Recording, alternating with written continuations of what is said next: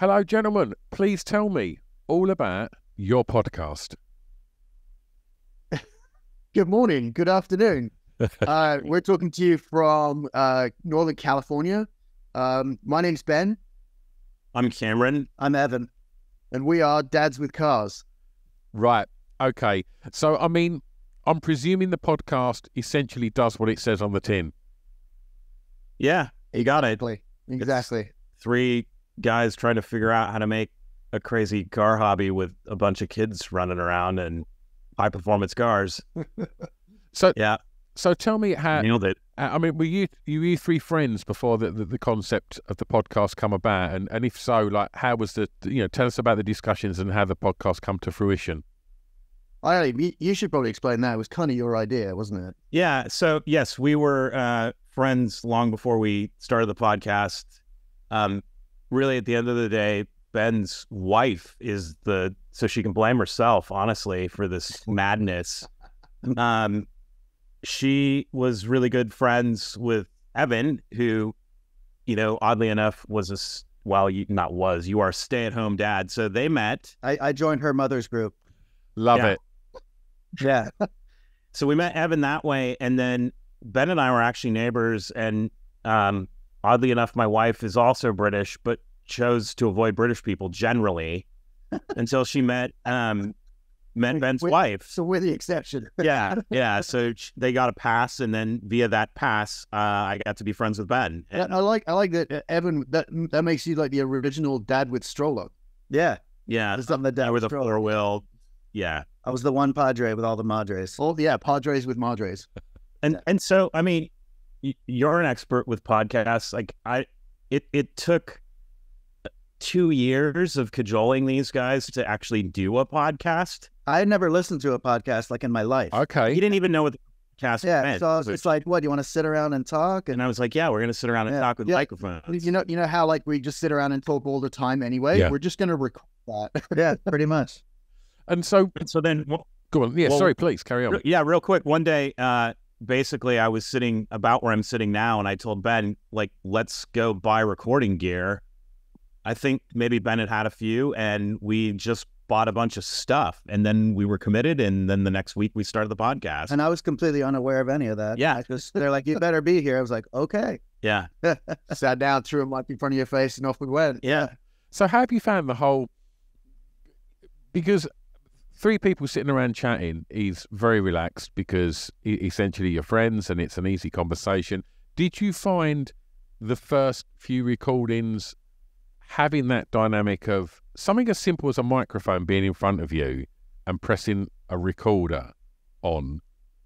For me, I find that when I have experiences of interviewing people that haven't done podcasts before, I'm chatting away, and then the moment you put the microphone on, you go and record, all of a sudden, it's a little bit more awkward and you're thinking a little bit more about what you're going to say. How was that for you guys? All right. So I don't know if these guys know this, but I kind of cheated a little bit. Okay. I'm not even entirely sure that when other people record podcasts that they even use headphones. Is that a thing? Does everybody use headphones, or do like some people just sit there and talk in front of a mic? I don't always wear headphones. I'm doing this purely because it's a remote one and I'm recording this end. But yeah. Like if we were there in the room with you, we wouldn't all be on headphones, would we? I probably wouldn't be, no. But there's a lot of people that prefer to do that. So, I'm joking. I kind of did explain this to the guys when we sat down. So we bought a bunch of recording equipment, including 3 sets of headphones. And I was like, we're going to do all this on headphones. And what it does is it allowed me to control the level of their own voices in the headphones. And then you can hear each other, obviously, in the headphones. Even though you're sitting in a room together, there is something like that's quite deliberate about that setup, and you can adjust when you mess around with the level of your own voice and their voices in the headphones. It encourages people to like get closer to the mic or get further away from the mic, and then that in a way it kind of encourages people to talk because they're like, oh, I'm now in front of the mic, I'm not saying anything, so I better start saying something, right? So That, and just making a really comfortable environment where, people are used to sitting. And, we actually tried recording in a bunch of different places, haven't we? We're at your place and at your place. And then we just kind of ended up here in my garage. And we've been doing it here for like a long time now, haven't we? Yeah. I find that as soon as I got the microphone in my hand, I think I'm just a natural performer. So as soon as I got the microphone in my hand, I was like, hey guys, how's it going? And I really, or Eminem. Yeah. And I used to sing in a band back in the day, a long time ago. So seriously, I got the mic in my hand and I'm like, I'm on stage now. Like, this is where I belong. Levels were pegged, and I'm like, can you please turn them down? and by the way, that whole thing that you just went through, all I thought you were going to say is mescaline. Oh, okay. Yeah, but you didn't. You went straight to sexy tech talk. I left that bit out. Yeah. But it took a couple episodes to realize, Evan, calm down.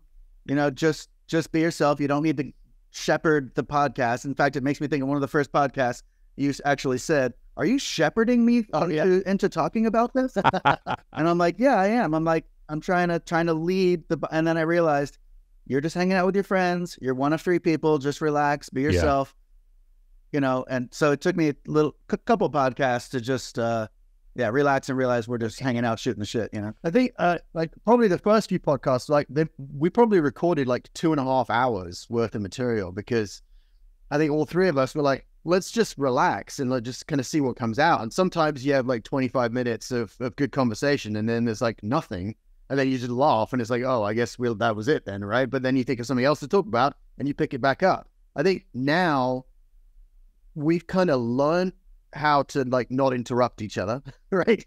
We've learned how to construct, a flow, and one of us will link from one topic to the next.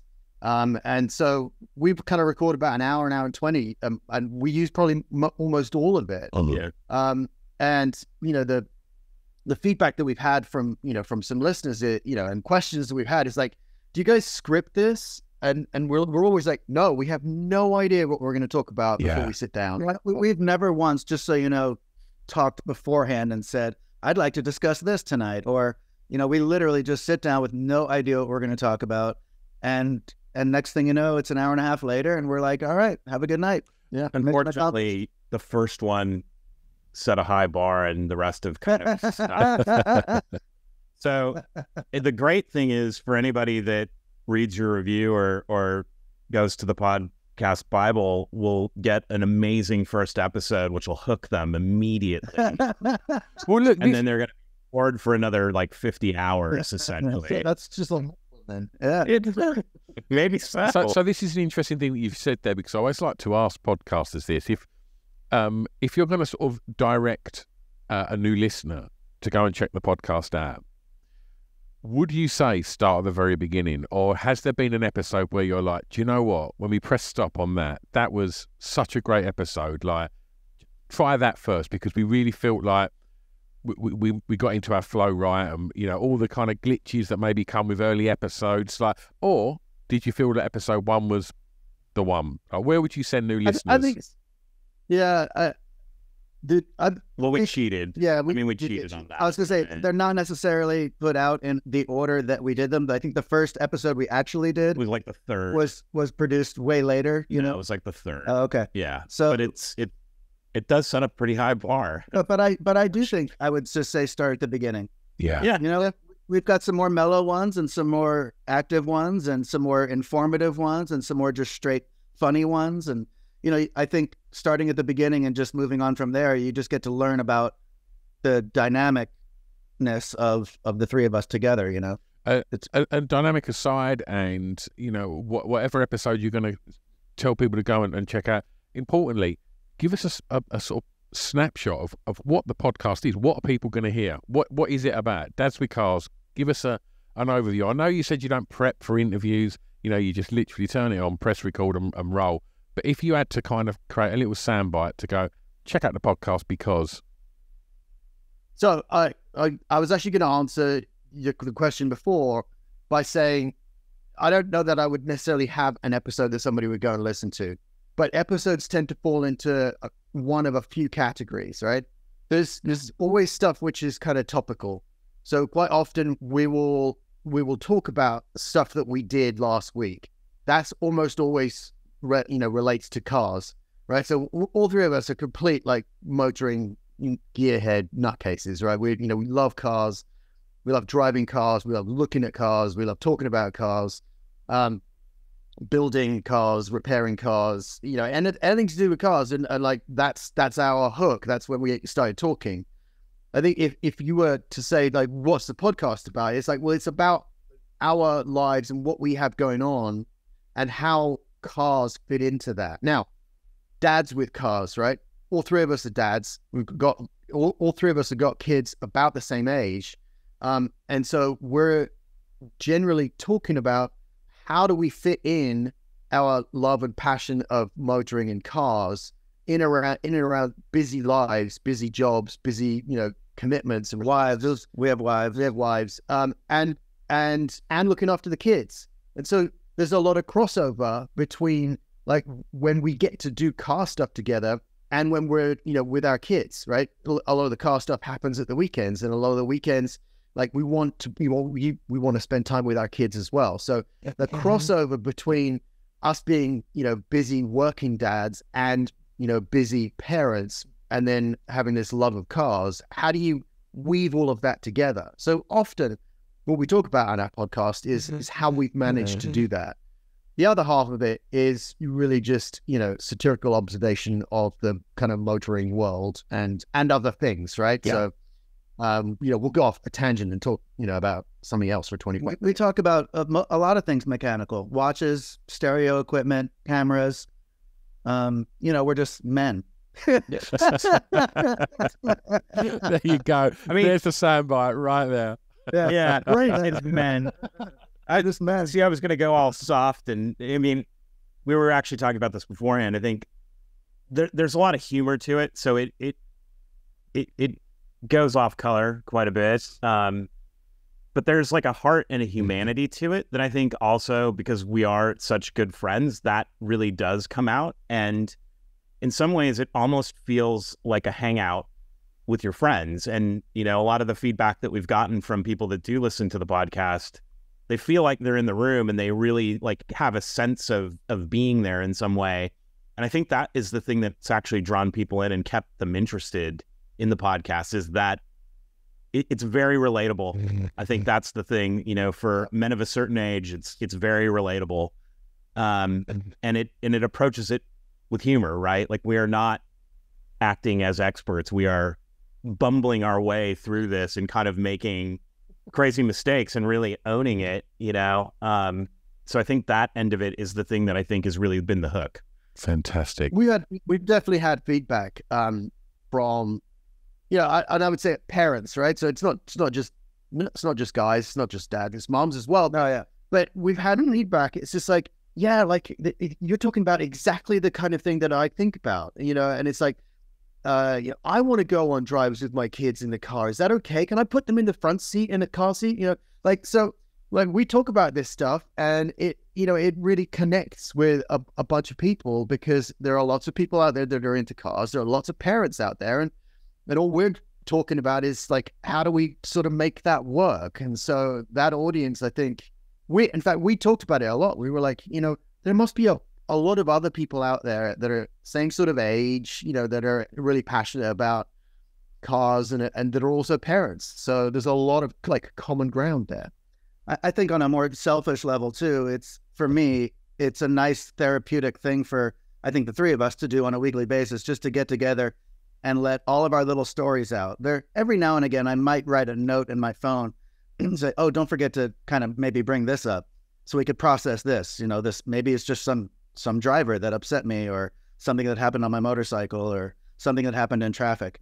But those little stories happen to everybody. So I think it's nice to normalize that for a lot of people. And for me, like I said, it's therapeutic just to get together with my friends every week. I don't think I've ever had a consistent date with two of my buddies in my whole life every week. It's nice. That's wonderful. Wait, is that how you think about it? You think it's a date. And gents, I'm left high and dry at the end of every single night. I go, oh man. So, gentlemen, people can listen to the podcast where on all major platforms, right? Yep, all major platforms. We're hosted with Acast, so they take care of like distributing the podcast. We try and do one every week. We don't always make that, but we're like that's our goal to kind of release one every week. And available anywhere that you normally listen to podcasts. Fantastic. We'll put the link to the show in the show notes of this article, as well as that. Anything that goes on our socials, we'll tag you in. So if people aren't following you already on the socials, give you a follow over there. And gentlemen, it's been absolutely lovely. Thank you ever so much for your time today. Thank you. Thank you. Yeah. Pleasure to meet you, sir. You too.